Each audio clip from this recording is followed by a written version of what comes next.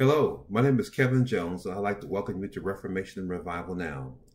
And in today's video, I want to share with you how to put on the People's Banquet. Now, when I say how to, I'm not referring to a method.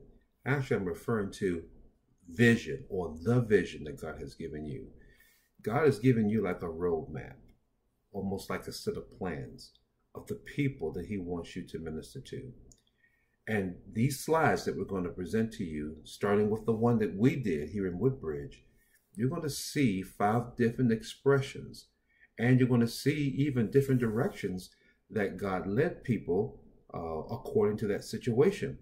So we're not promoting how we do it in Woodbridge, but actually what I'm promoting is what Jesus has shown you, and I'm encouraging you to carry it out.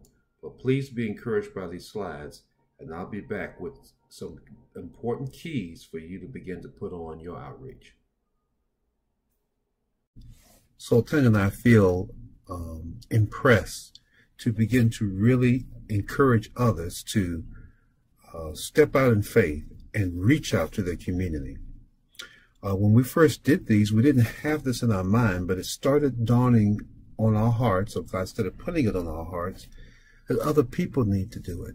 You know, God wants us to really reach out to people that are in need. And He wants us to reach out, of course, to people who don't know Christ. But sometimes you don't get that option. Sometimes God just wants you to reach out. And if leading them to Christ is available, you lead them. But for some people are going to need food, and that's all you're going to give them. Some are going to need Jesus, and that's what you'll be able to give them. Some are just going to need a friend. You know, some are going to need connections. There are a lot of things that can take place in the community outreach. But here's the thing. The harvest is plentiful, but the laborers are few. God is looking for those who are willing to labor in the field. And so this video was made with these very slides that you see. These slides came from a vision. These are pictures of what my wife saw 4 years ago. And she has a vision to bring the communities together, whether they be Hispanic, whether they be African American or white, whether they be Roman Catholic, or whether they be Protestant. It doesn't really matter. Sultana has really been working hard to make this come to pass. Now you need to understand that God is calling you. That's why this video was made, so that you can make an impact on your community. So I hope that you will take this as encouragement. For Sultana and I are excited about anything that we can do to encourage you to reach out to your community, reach out to those in need in the place that God has called you. Well, I will see you later, and please enjoy the rest of this video. Bye-bye. Hello, I'd like to welcome you to Reformation and Revival Now. We'd like to give a little tribute to Joy Terrell, who has been such a blessing to this Woodbridge community. Actually, such a blessing all over Northern Virginia, D.C. You know, Joy took the basic things which we did in that first banquet, and she just expanded it. And she took it further than anything that Sultana and I could ever imagine. In fact, Joy is probably the most community-minded person I've ever met. But I wanted to share some of the blessing of Joy Terrell with you, because she's proof that one person can make such a difference, and you can make a difference. Now, Joy is a powerhouse and has been for years. But you put Joy Terrell and my wife together, and I tell you, you can see how many amazing things can happen. Joy is also a great contributor to other people's ministries and other people's lives, wanting nothing in return but only to be a blessing. So I'm hoping you will take this tribute that we did for Joy and learn from it and know that you can make a difference. All right, I'll see you soon. Bye-bye. Hi everyone, I'm Sultana Jones, and I want to show you an example of a People's Banquet that took place this year. Austin, he was the one that put on a banquet. He's in Nigeria, and it's a very poor area that he put this banquet on.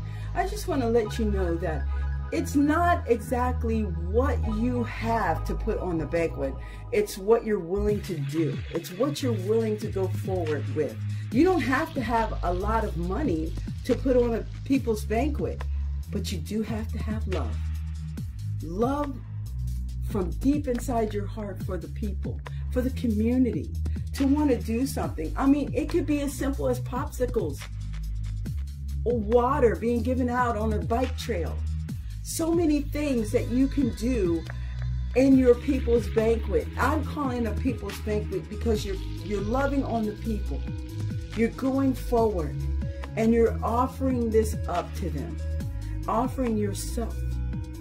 And so doing a people's banquet, you can grab hold of the different people in the different areas. And we're talking about an orphanage. We're talking about what he did was just amazing. He went there. You can see he's holding on these gutter children. These children were thrown away. They're throwaways. And he held on to them and loved on them. And that was their offering. That was their banquet.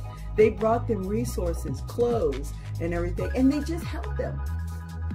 And when they went out to the beggars community, they just loved on them. They gave them something simple like rice.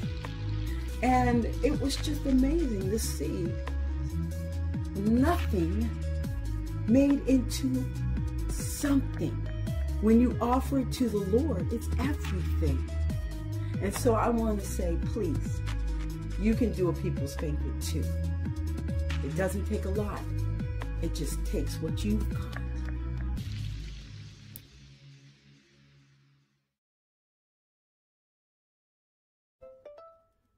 Hello, this is Brother Kevin. I'd like to share with you our friend Brenda. Brenda and Sultana and I go back a long way, even before we were married. And the sweetest lady wanted to meet. She heard about Sultana and the People's Banquet that she had been doing up here, and she was inspired and felt like, the Lord is putting something on my heart also to reach out to my community. And Brenda stepped out on faith and acted out that vision, but she had opposition. She had no support, but she just decided, I'm going to go ahead and go forward with what God has told me to do. And this has turned into a ministry that goes around all year round. She calls it the People's Community Outreach. And she has been reaching out to the poor and reaching out to those in need with clothes, with food, and other community needs, and getting vendors and everybody involved in the Montana area. Now, this is a reminder to let you know once more that you can do it. Oh, by the way, superheroes are invited to this. But anyway, you can do something in your community to reach out with the sweet love of Jesus, making a difference. This is the last days, and God wants us to reach out to everyone the love of Jesus. Love never fails. A lot of people didn't support Brenda in her outreach, but after it began to have success, people that she least expected began to step in and say, hey, can I be a part? The most challenging thing that you'll have to do is getting started, stepping out and saying, Lord, I'm going to reach out to the people you have told me to touch. So we sure hope that this slide and that this presentation will be an inspiration to you, because that's its intention. God bless you. See you soon. Bye-bye. Hi, I'm Sultana Jones, and I want to share with you about the People's Banquet and Dalam Ghazi.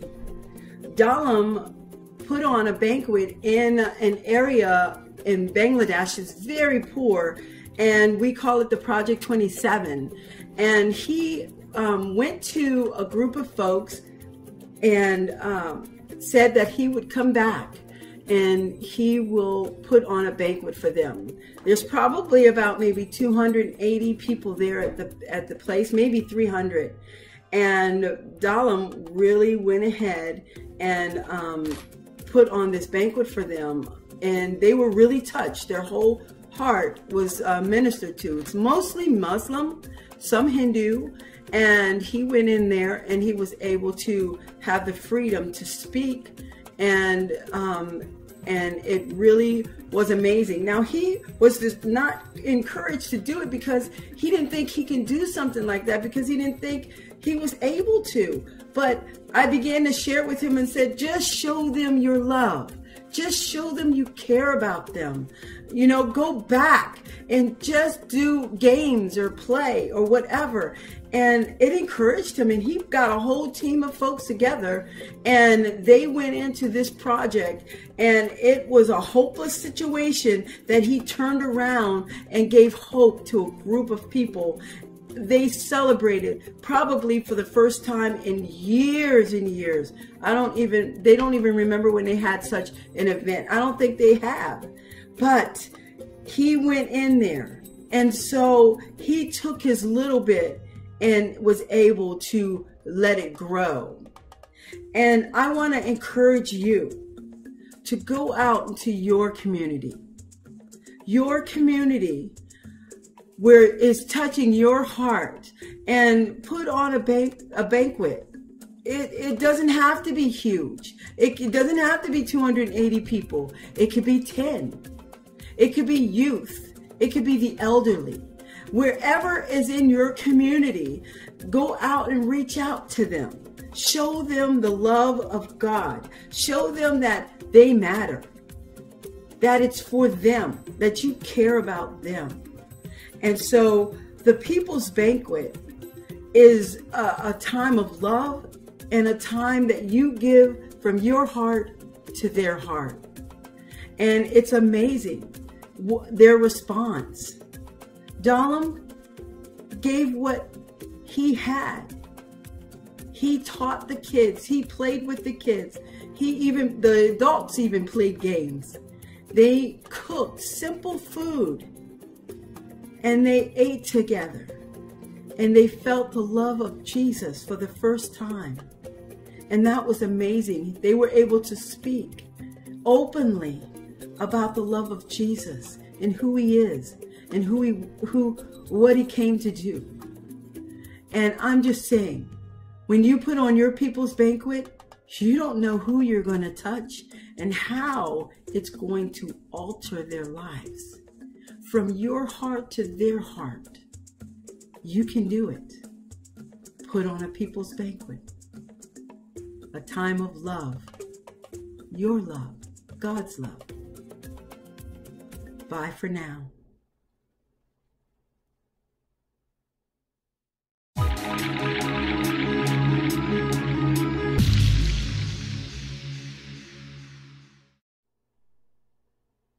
Welcome back. I hope that you were inspired by those slides. They inspired Sultana and I as we made them. I want to share with you a few things that you're going to need just to get started. And trust me, it's nothing necessarily in the natural. We start first in the spiritual realm. First, you're going to need vision. Okay, God has to have given you a vision, a prophetic word, a divine leading. He has to lay something on your heart, a people group, a neighborhood, maybe a nation, but we're talking about really a community, okay? And if he's done that, you understand that vision, you understand that he's put it on your heart, then that you understand it's a vision from God, now you can have biblical faith, and you can step out in faith and take those action steps. You know, faith without works is dead. And both the vision, which I call the hope realm, vision, okay, really gives the goal or gives the roadmap for faith to work. But they're both motivated by the love of God. And that's the threesome that you have to have. You have to have the vision where God is leading you and where you're headed. You have to have faith to take the action steps. And it has to come out of the love of Jesus within you. Those are the three things you're going to need. So anyway, we sure hope these slides are a blessing to you. And we'll see you on another video of Reformation and Revival Now. Bye-bye.